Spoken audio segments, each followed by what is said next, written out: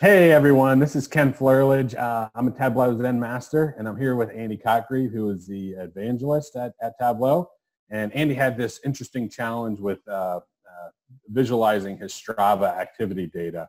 And so he ran into a bit of problems, and I jumped in and helped him out. And so I'm going to hand it over to Andy, and Andy's going to kind of run through what he did and the obstacles he ran into. All right. Thanks, Ken. Great to be here with everybody. So I'm going to share my screen and tell you a little bit of a story about my path to making some art with some Strava data. Then I'm going to hand it back to Ken and ask him how he saved me from despair. So this is how to make some art with your Strava data. And if this is something that inspires you, I would love to see the kind of thing you can make too. So it all started January 2019, 15 months ago, when Andy Cotgreave posted this on Instagram. It's a beautiful small multiple of his Strava activity. Look at that. Straight away, I was like, I want to build that in Tableau too. Looking at his Instagram post, it was very obvious he used R and some code he downloaded from GitHub. I don't know R. Now I could go and learn it, or I could endeavor to do the whole thing in Tableau, which must be possible because we have a web data connector. So with the web data connector, pulling your Strava data down, is Andy Cotgreave capable of building a matrix of all his Strava activities? That was the big question. I thought yes. So I did it, and I'll show you how it worked, and then we'll see the end result. I'm just going to start with 4 activities that are local to my village. I've been very lucky in my job to go running and walking around the world, but I'm just going to show the principle of the challenge here. If you take a map like that, what we're trying to do is create a trellis in which all the routes are scaled so that they fit within one cell of the matrix. Now, with these 4 routes, you can see one is squished over on the right-hand side, one is on the left-hand side, another is kind of big, but it's in the bottom right, and this 4th one is small and in the top right. And what we need to do is take each one of those and scale them out. How hard could the math be? Ken knows because he's been down this path as well. Now, you could do this using Andy Cotgreave's solution, or the solution that he used, and you end up with this, basically taking each mark and working out the percentage of where it is between the height and the width of the route itself. Looks cool, but you can see the problem. Check out the orange route. The very east-west route. Andy Cotgreave's solution squishes it or stretches it to fill the space. So I didn't want to do that because that didn't seem honest to me. I wanted to maintain the aspect ratio. 11 months later, after several attempts to fix it, I still hadn't solved the problem. It was coming up to January 25th, 2019, which is my dad's 75th birthday. Now, he's a very, very keen cyclist. Has got hundreds of activities on Strava. And I'm like, I can be a great son and give him a great present of a framed picture of all his activities on Strava, which meant I had to knuckle down and solve this problem. And it was at this point that the pen and paper came out. This was great fun. I cracked it. On a long train journey, I cracked the equation. And here it was. I've done it. I've built a matrix. Awesome. Which enabled me to print this, which is what I gave to my dad. Framed on A3, all his Strava activities. Brilliant. He loved it. Everybody in the family loved it. I'm a winning son. It was awesome, right? I was delighted. I've solved this. So that was a great moment. Made my dad happy. I'd achieved this goal to make this thing all in Tableau. Hurrah. Now, having made it, it's time to write a blog post about it, which we've got a link to in the bottom of this video.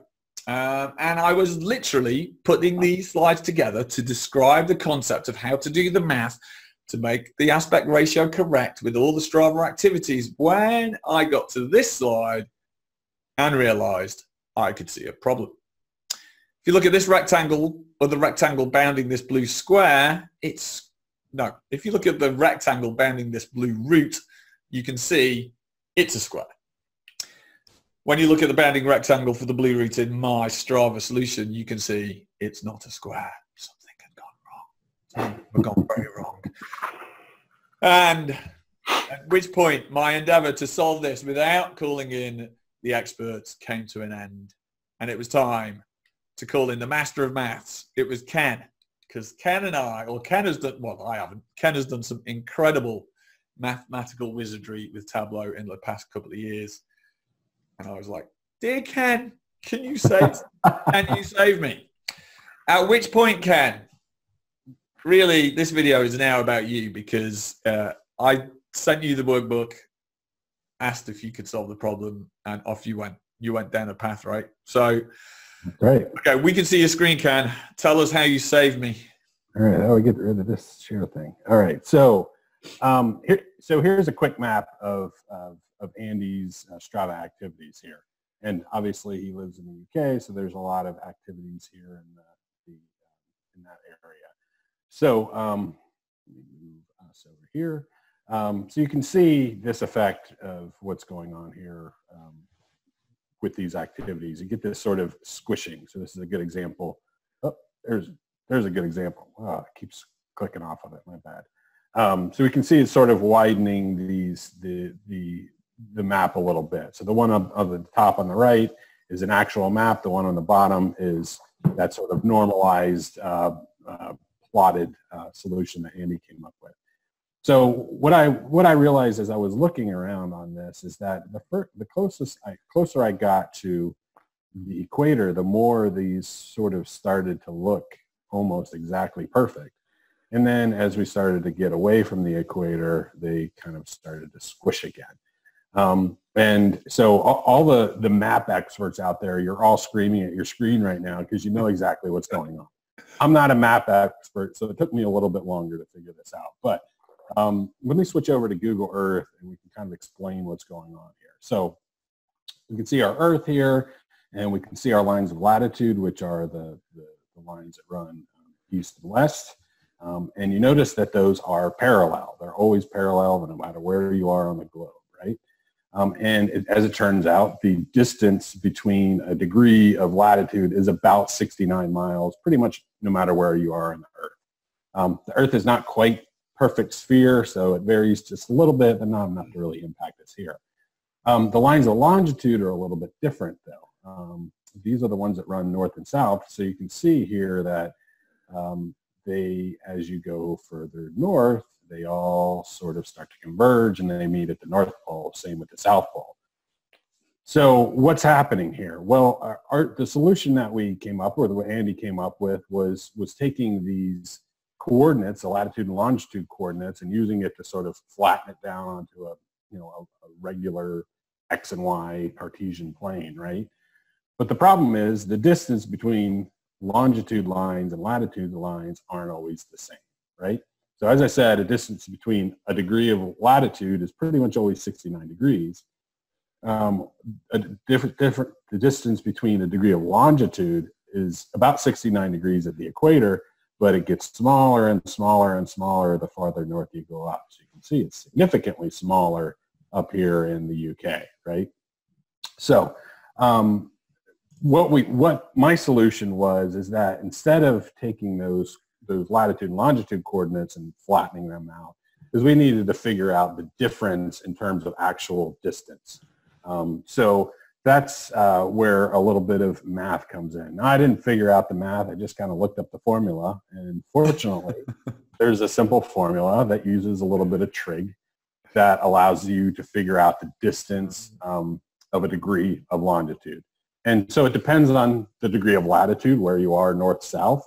But it's basically some basic trig. You take the cosine of the latitude, you multiply by the distance between a degree at the equator of longitude, and you get the number of miles between a degree of longitude. And then now we have the distance, our width in actual miles and our height in actual miles.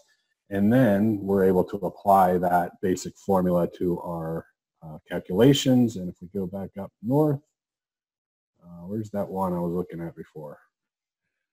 Whoa, that was a complicated one. Yeah, there we go. There it is. So we can see here now that we have the exact same shape exactly as we planned. Of course, it's right on the equator, of course. but we also get the exact shape here down south as well. And pretty much anywhere we go, we can see the exact same shape. And so it's really just a matter of figuring out the miles between our leftmost and rightmost point and our topmost and bottommost point, and then using that to normalize it and flatten it. And there's a solution. Amazing. I love how you say it's just a matter of da-di-da-di-da and basically working out longitude, latitude, distance where you are on the Earth, because yeah, you're right. It is just a case of that, but it eluded me, and maybe I think when I sent you the workbook, I was like, it might be, but at which point it taken me all I could do to get to my solution, and I was just, my brain couldn't get any further. So yeah, that's amazing, and it only took you. It didn't even take you that long to do it, did it? No, not really. No, not really. He says. That's just shocking. Yeah. So, you've done a bunch of other stuff, maths stuff, Ken. I mean, you kind of just see Tableau as. I mean, do you have a background in maths? I minored in math in college. I mean, I was always good at math.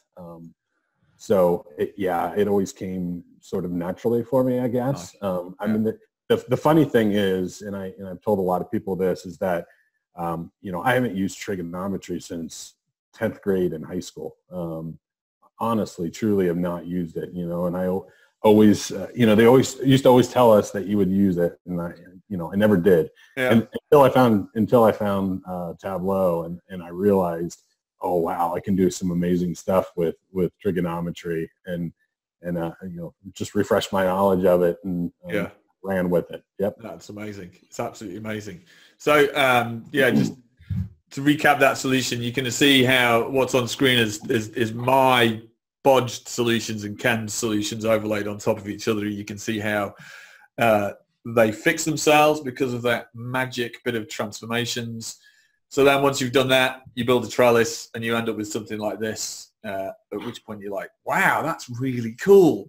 If you're into Strava data and this kind of thing, which means that what I've loved about this project, Ken, is it's one of those things where the community comes to the fore, people are helping each other out, and whatever your own skills, you can achieve great things. Even using other people's calculations.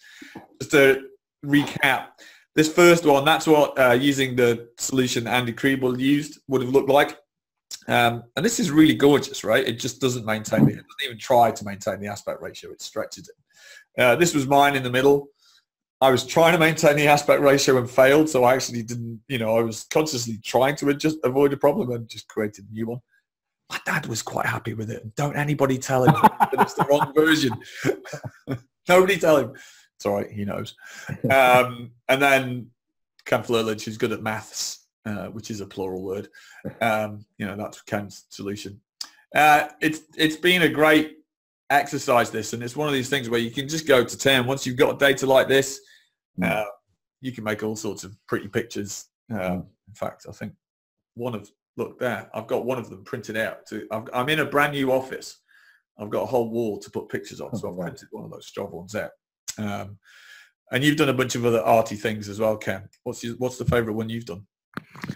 Oh boy, I think probably the loom art thing was my favorite, where we basically recreated pictures. It was inspired by something I saw that Chris DeMartini had created, and basically just creating pictures from drawing straight lines. So that was a fun one. Yeah, that was absolutely astonishing. Loom art, we'll put a link to that in the bottom of this video and in the blog that's linking. So thank you. Right. Well, that's it. It was just a short video. We wanted to, this was a fun exercise. I'm very grateful to Ken for helping out. So Ken, thanks for helping me and stopping me go mad. Thank you. I love a challenge, Andy. You know that. So thank you. Well, I kind of know you like a challenge, and I do admit that I thought, I bet if I just throw Ken the bait, like, of all the people who might take it, because we're developing a history there. So anyway, thank you for all of that. And if this has inspired you, check out the links to work out how you can do this yourself in Tableau.